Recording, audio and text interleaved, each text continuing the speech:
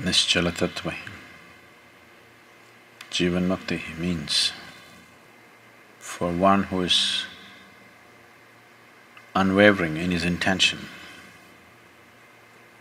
for him, liberation cannot be denied. The only reason most of the humanity goes about their life, blundering through their life, not knowing which way to go, is because they keep shifting the direction of their life too often. They may not actually change the direction of their life, but in their mind and emotion, it keeps shifting and shifting and shifting and shifting. The very nature of the existence is such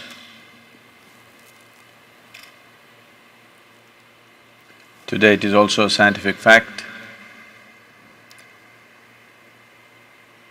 but this is the experience of every yogi, that in this existence,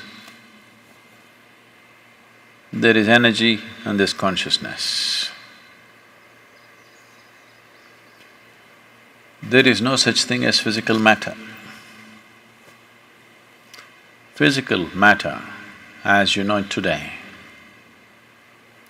is just concentrated patterns of energy.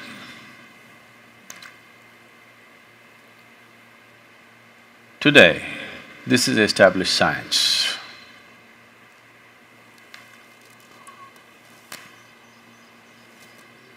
But more than 40,000 years ago, when Shiva spoke, he spoke clearly. His involvement was in absolute consciousness or in the energy, never in the physical matter, because he did not see it as real. And he spoke thus, very clearly, without any ambiguity about it. So these are the only two things one needs to deal with. Oh, why didn't you tell us? We wouldn't have done the Surya Namaskar today morning. You are not doing the Surya Namaskar to build muscle.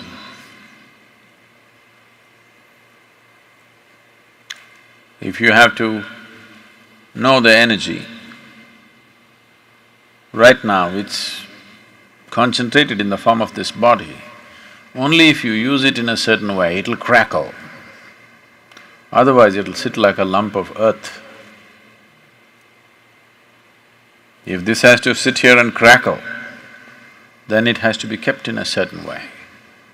So whatever the physical sadhana that you're doing is not to build muscle, not to…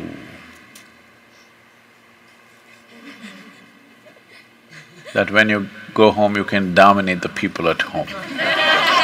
I'm telling the ladies, you could be stronger than them.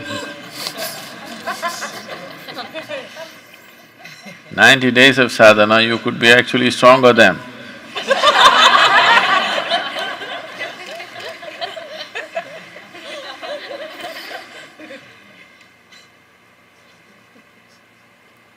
If your energies can crackle and your mind is focused, then this will just build in that direction. Because the mind is shifting and shifting and shifting focus, it does not know which way to build.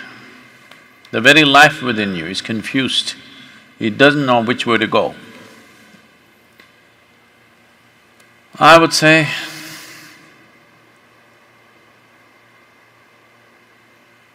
more than 95, actually I think it's 99, but so that I'm not wrong, at least 95% of the human energy is simply wasted because most human beings cannot hold anything in their focus for any substantial amount of time. Otherwise, each of them would be opening up a new window, a new door to something else. 7 billion people, if they had all had their minds and consciousness focused, everything, just everything have to yield. Nothing would be unexplored, just everything. If one keeps his mind, his energies and his consciousness organized in one direction for a certain period of time, he not only realizes the nature of this life, the past 84 creations that have happened, they're also here. Everything could be explored by human consciousness.